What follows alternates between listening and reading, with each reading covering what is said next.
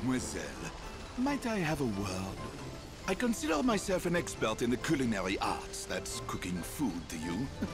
But I have not been able to practice my true skill these many years. My master taught me his greatest recipes, but together we only made them but one time.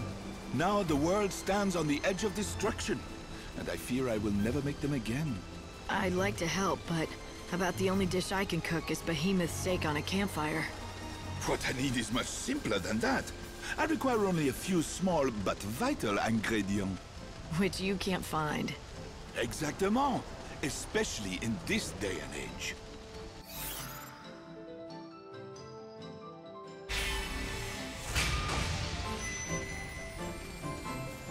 All right, if I find any, I'll bring them to you. Mademoiselle, merci beaucoup. With those ingredients, I'll once again be able to craft the masterpieces of my forebears.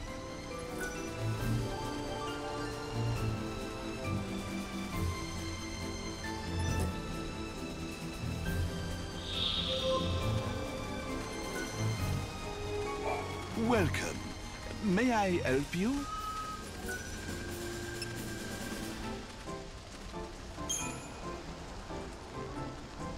What is this? Incroyable! Never did I think anyone would be able to find these ingredients. I shall pour my heart and my soul into crafting this dish. I shall return. It is ready. I have made it at last. The legendary dish, the Nora Special. Nora Special. Somehow, that sounds familiar.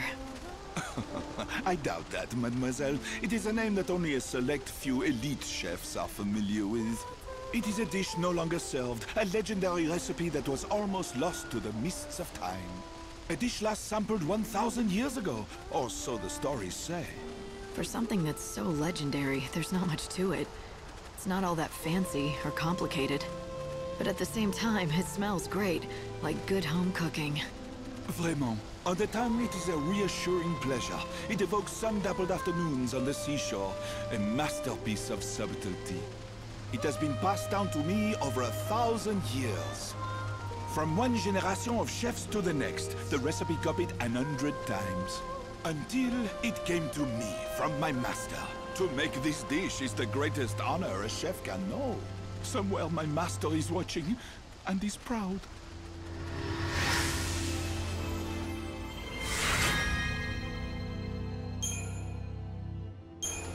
Please, you must have this, as a token of my eternal gratitude.